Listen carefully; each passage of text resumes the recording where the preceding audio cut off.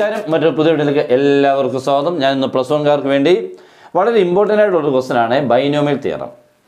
കുട്ടികൾ കുറേ പേര് ആവശ്യപ്പെട്ടൊരു ക്വസ്റ്റൻ ആണ്. എനിക്ക് വാട്സപ്പിൽ ഇട്ട് തരുന്നത് ഈ പ്രോബ്ലം ഒന്ന് ചെയ്യണേ എന്ന് പറഞ്ഞുകൊണ്ട് അപ്പം ഞാൻ പറഞ്ഞിരുന്നു ഇത് ഞാനങ്ങ് പബ്ലിക്കായിട്ട് ചെയ്തേക്കാം.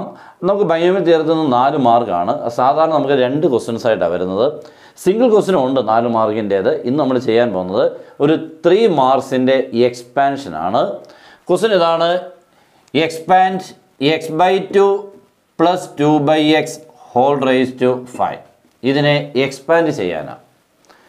എന്തായാലും ഇതിനകത്ത് എക്സ്പാൻഷൻ ഇപ്പോൾ സ്ഥിരമായിട്ട് ചോദിക്കും. കാരണം അതാണ് ഇതിനകത്ത് ഏറ്റവും മെയിനായിട്ട് പഠിക്കാനുള്ളൂ. അതുകൊണ്ട് ഇയാളെ പഠിച്ചാൽ ഈ ചാപ്റ്ററെ പഠിച്ചു എന്നർത്ഥമാണ്. ഓക്കെ, അപ്പോൾ ഇതിനെ എക്സ്പാൻഡ് ചെയ്യാൻ ചോദിക്കുമ്പോൾ നമ്മൾ സാധാരണ ചെയ്യാറുള്ളത് എന്താണ്? a+b ഹോൾ റൈസ് ടു എന്നിനെ മനസ്സിൽ വിചാരിച്ചുകൊണ്ട് എയ്ക്കും ബിക്കും ഇങ്ങനെ വാല്യൂ കൊടുത്തു പോകുമ്പോൾ ചിലത് ഇങ്ങനെ അങ്ങോട്ട് പോകുമ്പം ഉരുണ്ട് വീണ് പോയി. കാരണം തെറ്റിപ്പോകാൻ സാധ്യതയുണ്ട്. അപ്പോൾ ഫോർമുലയെ ഞാൻ ഉപേക്ഷിച്ചുകൊണ്ട് മറ്റൊരു മെത്തേഡാണ് പഠിപ്പിക്കുന്നത്. എല്ലാവരും ശ്രദ്ധിച്ചിരിക്കുക. പിന്നെ നമ്മുടെ ക്ലാസ് ഉണ്ട്, ജോയിൻ ചെയ്യാം. അടിപൊളിയായിട്ട് മാത്സിനെ പഠിക്കാൻ പറ്റും. ഫുൾ മാർക്കിന് വേണ്ടിയുള്ള എല്ലാ കാര്യങ്ങളും തരുകയും ചെയ്യും. ഓക്കെ, അപ്പോൾ അതിന് ജോയിൻ ചെയ്യാൻ നമ്മുടെ നമ്പർ 9846708540 കോൾ ചെയ്തോ, വാട്സപ്പിൽ മെസ്സേജ് അയച്ചോ, ജോയിൻ ചെയ്യാം, സ്റ്റാർട്ട് ചെയ്യാം. ആദ്യം നമ്മളങ്ങോട്ട് ക്വസ്റ്റ്യൻ എടുത്ത് എഴുതുകയാണ്. x/2 plus 2/x whole raised to 5. ഇതിനെ എക്സ്പാൻഡ് ചെയ്യുമ്പോൾ നമുക്ക് 6 ടേംസ് ആണ് വരുന്നത്. ആ 6 ടേംസിന് എഴുതുന്നത് ഫസ്റ്റ് ടേം എന്ന് പറഞ്ഞാൽ ഈ x/2 ഈ റേസ് ടു 5 അതാണ് നമ്മുടെ ഫസ്റ്റ് ടേം. ഓക്കെ ആണല്ലോ? ആദ്യത്തെ ടേമിന് എഴുതി ഇതേ റേസ് ടു 5. രണ്ടാമത്തെ ടേം സ്റ്റാർട്ട് ചെയ്യുന്നത് 5c1ലാണ് കേട്ടോ. പവർ 5 ആയതുകൊണ്ട് 5c1. ഈ x/2ൻ്റെ പവർ 1 കുറയ്ക്കണം. That means x/2 raise to 4 എന്ന് എഴുതണം കേട്ടോ. ഇവിടെ 5 ഇല്ലായിരുന്നോ? 4 ഒരു പവർ കുറച്ചു.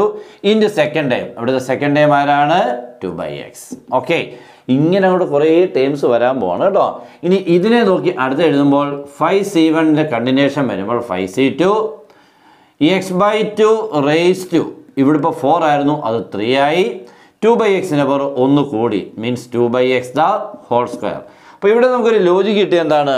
5c1ൻ്റെ കണ്ടിന്യൂഷൻ 5c2, x/2ൻ്റെ പവർ 4 നിന്നും 3 ആയിട്ട് കുറഞ്ഞു, 2/xൻ്റെ പവർ 1 നിന്നും 2 ആയിട്ട് കൂടി. എന്ന് പറഞ്ഞാൽ ഫസ്റ്റ് ടൈമിൻ്റെ പവർ കുറയുകയും സെക്കൻഡ് ടൈമിൻ്റെ പവർ എന്ത് ചെയ്യും? കൂടുകയും ചെയ്യും. ഓക്കെ, അടുത്ത ടൈം വരുമ്പോൾ ഈ 3 പേരെ നോക്കിക്കൊണ്ട് 5c2ൻ്റെ കണ്ടിന്യൂഷൻ എന്താണ്? 5c3.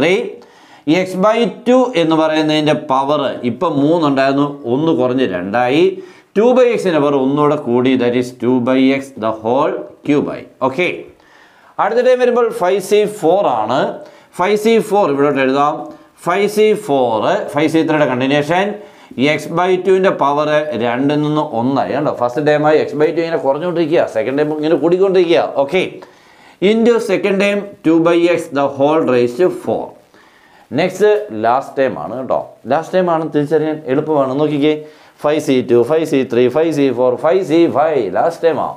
5c5 രണ്ട് സെയിം ആണ്. 5c5 5c5 എന്നുമ്പോൾ ലാസ്റ്റ് ടൈം ആണ്. ലാസ്റ്റ് ടൈം ആണെന്ന് വരുമ്പോൾ ഈ 2/xൻ്റെ പവർ മാത്രം ഒന്ന് കൂട്ടി എഴുതി റേസ് ടു 5 എന്ന് എഴുതിയാൽ മതി കേട്ടോ. 5c4ൻ്റെ കണ്ടിന്യൂഷൻ 5c5 എഴുതേണ്ട 1 ആണ്. x/2 റേസ് ടു 1 എന്നുള്ളത് x/2 റേസ് ടു 0 അതും 1 ആണ്. പിന്നെ 2/xൻ്റെ പവർ ഒന്ന് കൂടുന്നു 5 ആകുന്നു. That's all. ഇങ്ങനെയാണ് എക്സ്പാൻഡ് ചെയ്യുന്നത്. ഇനി സിംപ്ലിഫിക്കേഷൻ സ്റ്റാർട്ട് ചെയ്യാണ്. x/2 റേസ് ടു 5 എന്ന് പറഞ്ഞാൽ x raise to 5 by 2 raise to 5. What is 2 raise to 5? 32. Okay, അപ്പോൾ നമുക്ക് വരുന്നത് x raise to 5 divided by 32. 5c1ൻ്റെ value എത്രയാണ്? 5 ആണ് കേട്ടോ മോനെ. 5c1 5 ആണ്. ഇൻറ്റു x/2 റേസ് ടു 4 എന്ന് പറഞ്ഞാൽ x raise to 4 by 16 into 2/x plus 5c2 is 10. അതൊക്കെ ഓർത്തോണേ. 5c2 നിങ്ങൾ കാൽക്കുലേറ്റ് ചെയ്യാൻ പറ്റും, എന്നാലും ഓക്കെ അതൊക്കെ അങ്ങനെ പഠിച്ചിരുന്നോണം. 5c2 is 10. x/2 the whole cube എന്ന് പറയുമ്പോൾ x³ by 8 into 4/x square. Okay, അടുത്ത 5c3 ദാറ്റ്സ് ഓൾസോ 10.